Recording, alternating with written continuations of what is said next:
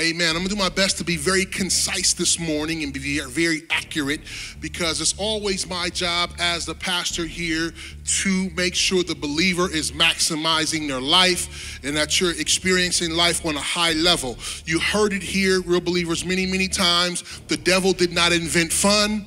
The devil did not invent pleasure. Amen. The devil did not invent success. Amen. And I want you to understand that, because a lot of times we understand the things of God, meaning that they taste like dry toast.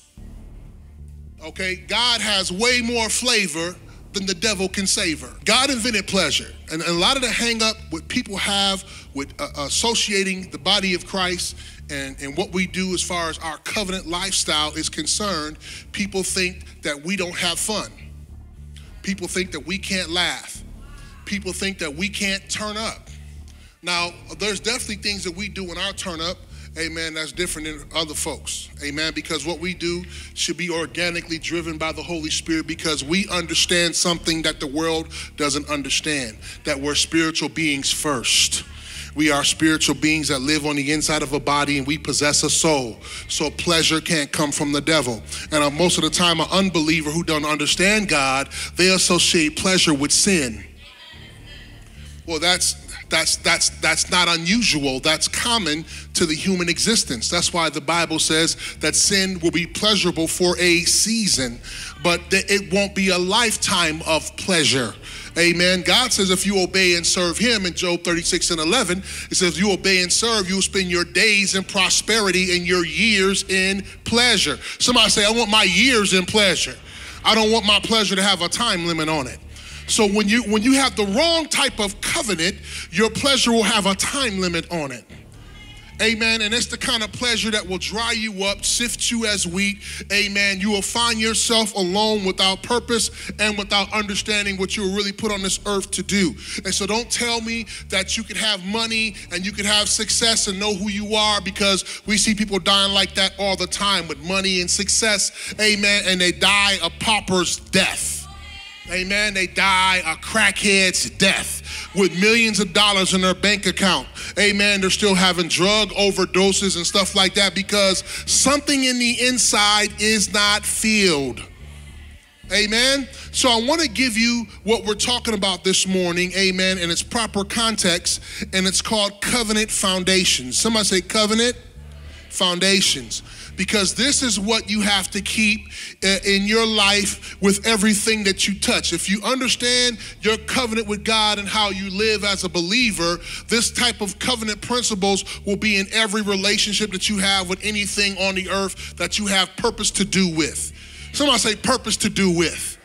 I don't know if that's really a saying or not. I don't know if I'm saying that properly, but what I mean is purpose to do with. It means that anything that is purposeful in your life that you have to do with, amen, you apply these same principles to that purpose, and you will find yourself prospering wherever you go and whatever you touch, amen, and whatever you do. You'll find these principles of prosperity. And I'm not talking about money. I'm talking about the ability to do well. Because when you're really prospering, amen, you won't just have a bank account that's huge, and your mind to be all schizophrenic and twisted up and on drugs and all this crazy stuff and drama. That ain't what I'm talking about, because money can't bring that kind of prosperity. Amen. Finances is a byproduct of prosperity. But when you're prospering, everything you touch prospers. That means when people get around me, guess what? Just because you're around me, guess what? You're going to prosper. It's because you come around. When you come around me, you're going to find purpose in your life. Just being around me. That's why it's no coincidence. If you start spending time with me, you start walking into your purpose. You say, man, Bishop, I just so much wisdom in you. It's not because I got wisdom, because the Holy Spirit is prosper me. It's going to prosper you, the same Spirit. That's why the devil tell you don't be around the pastor, don't go to the church. The devil don't want you to be inside this place, because guess what? There's prosperity up inside of here. Amen. There's prosperity in here. Prosperity in here. You can't get close to kingdom people and not prosper. Because I'm not alone. You can't get close to kingdom people and not prosper. Amen. I was with my guy last night, getting a late night haircut, and I told him, I said, hey, man. He said, his son was talking about starting a business. I said, hey, man, start that business right now. He said, what? I said, What you mean start? I said, right now. Start it right now. I said, you know you can start his business right now, give him something that he can build on right now at 6 years old, something he can grow and cultivate right now. I'm trying to tell somebody out here something. You can cultivate his credit right now. Man, by the time he's 14 years old, he could be doing some stuff that you wasn't even doing when you was 30. Come on, somebody. But it's about being around the right people. So who you set around in your life and who you around, if you're around hood folks and folks that got that kind of mentality, they want to plot and plan and trick and trap, amen, then that's what kind of mentality you're going to have. That's what you're going to do. But if you're around folks who understand how to go get it, how to have the mentality, how to keep family, how to raise children, how to handle your money, how to handle business, guess what? Your life going to start looking like that. Amen. If you won't cheat, if you're hanging around cheaters, you're going to be a cheater. If you're hanging around freaks, you're going to be a freak. Amen. Listen, whoever you hang around, that's the covenant plate you eating from. Somebody say covenant plates. Now you can, I don't care what kind of looks I get today, because I'm definitely coming down some streets. I don't care what kind of looks I get today. I really don't care. My job is to get dysfunction off of you and get prosperity to you. And I ain't talking, I gotta say this again, I ain't talking about, because prosperity, just like grace, has been prostituted. And it's all about stuff and cars and look what I got and this what I got. Well, drug dealers got it too. And don't tell me they prospering with all the death that they sow into the community. Amen. Come on, somebody. So I ain't talking about money. I'm talking about a spiritual understanding of who you are as a person. That's real prosperity. The Bible says, what shall a man give in exchange for his soul? What are you going to give in exchange for your soul? Nothing. The only time you'll give something in exchange for your soul, that means you don't understand who you are. You're a person like Esau. That means iniquity rules your mindset. The Bible says in Hebrews, iniquity ruled his mindset, so it's easy for him to give up his birthright. Give up what was properly owed to him as the oldest son, that double portion that was properly owed to him, that was supposed to sustain him and generations after him. He gave it up for a morsel of meat or meal or whatever, a bowl of soup, because he was tired. I'm never gonna be that tired where I'll give up who I am in life. Now some of us, listen, you gotta understand what I'm talking about when I'm talking about tired. I'm not talking about being out of breath. I'm not talking about being out of breath. I'm talking about tired. And some of you guys are already facing this type of tiredness where you're questioning your position in the faith. How long am I gonna be at Real Believers? How long am I gonna live this kind of kingdom lifestyle? When is this gonna phase out for me? You're already getting tired. You don't see the purpose in it. You don't see the plan in it. You don't see what God really wants to do in your life, and your mind is getting tired. You're not physically tired, but you have mental fatigue about being faithful, about being steadfast, about being in your set place. I'm preaching and you saying amen. And some of y'all clapping and some of y'all tired. You know, whenever God gets up on this microphone and preach, amen, because I know I'm not God, but I know God uses my mouth. And I yield my mouth. I was telling my man just yesterday, I said, man, I'm a live feed preacher. I said, I got my outline, but I'm a live feed. I'm always plugged into the Holy Ghost all the time. And so, man, I'm up here prophesying. You don't even know it. You're so used to, you're laughing, and Bishop Cookhouse, he's funny, he's cool. You're laughing, you're having a great time in service, but I'm really prophesying to you because some of you guys are really, really in a really dark spiritual place. Okay. You're questioning covenant connections and why am I here and what am I doing? And you're forgetting how lost you were when you came. And that's why believers should never ever, even though God will separate your sin as far as the east is from the west, and he'll keep it separated. The Bible says he'll throw them into the sea of forgetfulness. That's how God forgives. Our minds will have the ability to work that way, and it's good because God wants us to remember. Remember, that's why he always told the people, remember this. And he told them, remember that. And remember when I brought you out of here. And remember when I told you to do this. And he always tells us to remember because we'll get high on ourselves and think that we ain't really that messed up. I really didn't have that kind of stuff going on when my marriage really wasn't that bad when I came to the church. You'll forget, you'll get high on yourself. Something like the nature of the flesh. Flesh like to get high. It'll get high on itself. You'll start thinking that you are greater than you are. You got to remember who you are. Remember where God brought you from. Some of you guys can't bring nobody to church because people don't know you came out of nothing. You can't witness because you can't tell nobody your story because you're above that. You ain't never above your testimony. Your testimony is the #1 arsenal that God wants to use to tell somebody else they ain't always look like this. They ain't always dressed like this. They ain't always been this free. They ain't always had this kind of wisdom. They ain't always had this kind of success. You need to tell somebody where God brought you from. Tell them what kind of covenant connection that you're really involved in. There should be a scar on you where you had to cut away the flesh. Amen. Somebody say amen. Go to Galatians 4. If you got it, say amen. Amen. You got it? All right. But let's read it. Verse 3. Even so, we, when we were children, were in bondage under the elements of the world. Under the elements of the world. Somebody say under the elements of the world. Now, this is what I want to kind of deal with today. And I'm talking about covenant foundations. There are elements in the world, amen, that you have to work through, amen, that you have to work through when you're dealing with covenant stuff. Somebody say dealing with covenant stuff. Now, where my picture at? Now, you see over there? See that hole over there? That's the ugliest part of the picture. Now, you see that ship over there? That's a battleship. That's an aircraft carrier. They say that's like a city on the water. You could be on that ship a whole year and not meet everybody, right?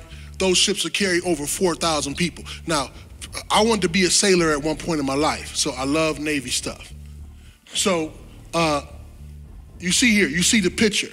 You see the beauty of the landscape.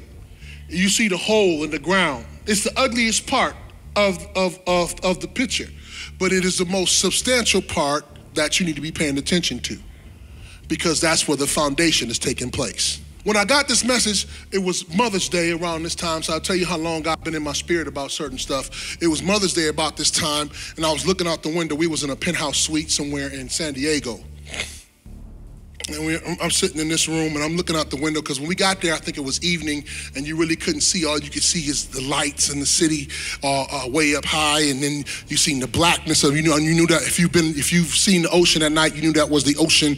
You said, man, the ocean's out there. And you see some lights from some boats, but you really didn't know what kind of boats were out there. And then that morning, I remember I got up and I went and sat on the couch out there, and I looked, and I said, man, there was a battleship out there. Then even further than that, other pictures there were some other battleships and stuff out there. I said, man, this is so cool. And I began to look at that foundation. And I said, man, God, and I'm looking at all these skyscrapers and buildings and things around me. And I'm looking, I said, look at how they have to dig through the elements. Look at how they have to hold back the elements. Because in that picture, when you see the foundation, some people look at the whole, but I like construction. I like to think about stuff. I like puzzles. I like to think. I'm a thinker. And people don't understand about me. I like to think. I like to analyze stuff. And I'm sitting here looking, and I'm looking at how they dug that foundation, but I'm looking at how they had to fight back all the elements just to dig the foundation. A lot of times we pay attention to how the building go up, and we see the construction, and you miss the whole super duper important part of the process, which is sometimes the ugliest part.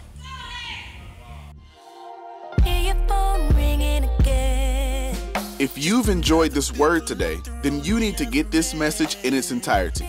To receive the link to select your desired message or series, please send your info to wordlife@chfgm.org and type Word Life in the subject bar. Thank you so much for your continued support.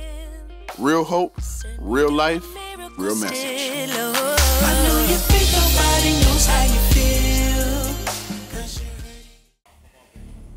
It's the grimiest part because it's the part where you got to dig down and you got to deal with all the imperfections in the ground and the rocks and the boulders, and you got to prepare to build in that space. So what they did, because they got the ocean, you imagine how many gallons of water are in the Pacific over there at that time, and it's right next to the roadway, and you know, if they didn't put the right barriers, that ocean could have just spilt into that area, digging that close to the water. So they had to put these big, huge metal things down around to hold all the elements around while we're digging. The goal is to go up, but you have to deal with your foundation first. Now, a lot of us are look at the buildings, we look at the skyscrapers, we say, man, what a marvelous, this is amazing, these are beautiful structures, and we don't understand what holds up that beautiful structure. We don't understand what took place to make it come up.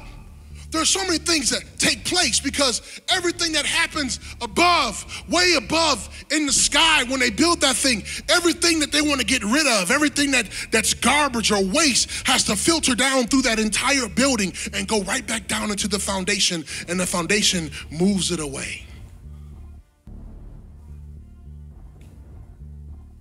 They call it mechanicals. So while they're digging that foundation, guess what? They're bringing the electrical underground. They're bringing all the plumbing underground. They're bringing all the different cables and networks, signals, and all that stuff that's gonna be a part of how that building survives in that atmosphere. It all has to go in at the foundation. A lot of us are trying to skip places in God, and we're trying to just get to these other places where we say God's gonna bless us and God, listen, if you don't have the foundation and all the details of the foundation put together, the elements will eventually cave you in. The elements. I love that picture because I was just sitting there looking at that picture and I looked at the battleship. I said, man, the battleship. That water, the street, the cars, the other buildings next to it. They protect it. There's protection for that foundation in its vulnerable state.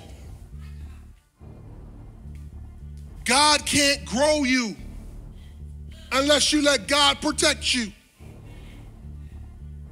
Let me take you here. We're going to come back to Galatians in a second, but let me take you to Psalms. Let me take you to Psalms. You got it? Psalms 1. If y'all think that's deep, I'm not trying to be deep. I'm just talking about a foundation. Amen? You have to understand that God want to build you up. Can't build you up without having a foundation. Jesus referred to himself as the chief cornerstone. You know you never ever see the chief cornerstone. He's deep within the foundation. You never ever see the chief cornerstone. It is buried deep within the foundation. That cornerstone keeps everything level and keeps everything plumb. So when you build on it, that the structure will not be crooked. Jesus said, I am the chief cornerstone. Amen? So God understands foundation. He understands why you need a proper foundation. And in Jesus Christ, he is our proper foundation. You got Psalms 1? Let's go here at verse 1. Come on, verse 1, Psalms 1. There's two covenants here displayed in this book. And I want to show you both covenants, and we're going to focus on the first one. We'll get to the second one sometime later. But let's come here and let's read now at verse 1, Dr. Sharon. Come on and read for me. Blessed is the man that walketh not in the counsel of the ungodly, nor standeth in the way of the sinners, nor sitteth in the seat of the scornful. But his delight is in the law of the Lord, and in his law doth he meditate day and night. Come on. And he shall be like a tree planted by the rivers of water, that bringeth forth his fruit in his season. His leaf also shall not wither, and whatsoever he doeth shall prosper. And there's a lot of requirements there, amen, that it's giving you that we don't pay attention to. We just look at the last part and say, whatever he doeth shall prosper. But a lot of this other stuff is not in order. Amen. And we're gonna, as we go in this series, we're gonna break down this text in detail, and I'm gonna show you how to have proper things in order. Amen. So that your covenant foundation will not be broken, and you can, amen, so that you can have this blessing. The blessing part here is whatever he doeth shall prosper. How many want to prosper in whatever you do? Amen. I know I want to. I don't want failure to be a part of my life at all. Okay, let's read the second covenant. Let's read the second covenant. Let's read. Come on, it says, the ungodly, come on. The ungodly are not so, come on, but are like the shaft which the wind driveth away. A shaft is like a rootless plant or a bush, a tumbleweed. Come on. Therefore, the ungodly shall not stand in the judgment, nor sinners in the congregation of the righteous. For the Lord knoweth the way of the righteous, but the way of the ungodly shall perish. Shall perish. So it's either, if we want to cut it short, it's either perish or prosper. Somebody say perish or prosper. So if you're doing it the wrong way, you're going to perish. You may even look like you're thriving right now, but it's a short-lived time. You're going to perish. Because you can't build stuff in an unrighteous way and think that you're going to have the same type of prosperity as someone who is flowing with the right type of covenant, understanding the right type of position. It's going to perish. Eventually, you're going to go through something that's going to take you out of it all. Amen? So there's two. Look at your neighbor. Say, there's two. Which one do you have? Which one do you have? So this is talking about counsel. So the first thing he talks about is counsel. He said, blessed is the man that walketh not in the what? Counsel. So this is truly about the tables that you sit at. This is truly about the tables that you sit at. If you sit at the wrong tables, you'll think you're wise when you're not. You sit at the wrong tables, you'll think you're prepared and you're not. Remember, me and Brother Eric were talking, we were working in the house. Remember this conversation, Brother Eric? Brother Eric said, I do conscious rap. And I'm not gonna tell you our conversation because that was between me and Brother Eric. He said, I do conscious stuff. And so I asked him, because I knew no one ever asked him this, I said, what makes it conscious? I invoked thought immediately, because then we started to talk about what we do, why we do what we do, conversations that we have, things that we talk about. What he had to have that conversation with somebody who we're working from an elevated platform. Not that the young man is not intelligent and not thoughtful, and he really is a smart, gifted young man. But even being all of that, you still need to be able to sit at a table where you can elevate. Problem is, like I said, we get high on ourselves and can't nobody tell you nothing. Can't nobody give you wisdom for nothing. And you've arrived. Well, guess what? That's all you get is what you got. In order to elevate, you must have superior counsel. Who giving you your counsel? Is it the news? Who giving you your counsel? Is it your family? Some of you guys got your family so high. So high. You got them placed so high. And you're only going to be the counsel that they get. That's why it's so important for believers to read your Bible. And let me say this too. Let me say this, Brother Greg. Let me say this, Brother Greg. Not only is it important to read your Bible, but it's important, Brother Greg, to be taught your Bible. Because if you're taught by the gift that God has given in the Bible, it will come from an elevated consciousness. So don't let nobody tell you, I don't need church, I can read the Bible at home. Wrong again. Ain't what Bobby Boucher said? He said, mama is wrong again.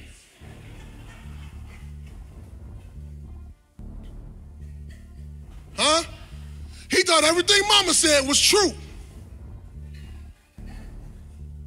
He said, mama said alligators is angry because they got all them teeth and no toothbrush.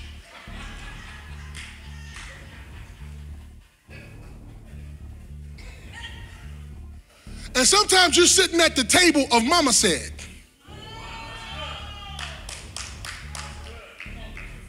Sometimes you sit at the table of mama said. Some of y'all families and even your mama is a liar when it comes to God's word. Matter of fact, the Bible says, let every man be a liar and let God's word be true. So sometimes you got to measure what people are teaching you against the word. And if you have no understanding of the word, how can you compare what they told you to the word when you ain't read the word? How can you compare covenant to covenant? You can't compare covenant to covenant when you have no covenant in you first. You got to get this covenant deep down in you to eradicate the covenant. A lot of times we heard first.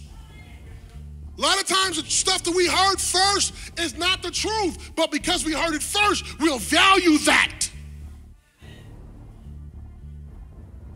We'll value foolishness, and it ain't based on nothing but a false covenant. Yes, what an amazing word that was. Hey, I'm Pastor Jordan Woods of Real Believers Faith Center. Thank you for tuning in to another episode of Power for Life. I know that word has been a blessing to you. Please come and see us again. Tune into the next installment of this great series because the man of God has a lot more to say. What an amazing word. We all should want to build our world and build our lives on covenant relationships and let that be the foundation of our lives. Amen. Hey, if you're ever in the Twin Cities area, that's Minneapolis and St. Paul, please come and see us right here in the Lion's Den, Real Believers Faith Center, 2010 Fremont Avenue North. We'd love to welcome you with open arms. And if you want to give to this incredible ministry, we welcome you to do so. Please visit the link on your screen. Everything helps to support ministry and keep us pushing the gospel of Jesus Christ. Amen. If you have a prayer request, please submit your prayer request. We want to pray with you. That's my time. I'm Pastor Jordan Woods once again. Thank you for tuning in, and remember, take your dominion.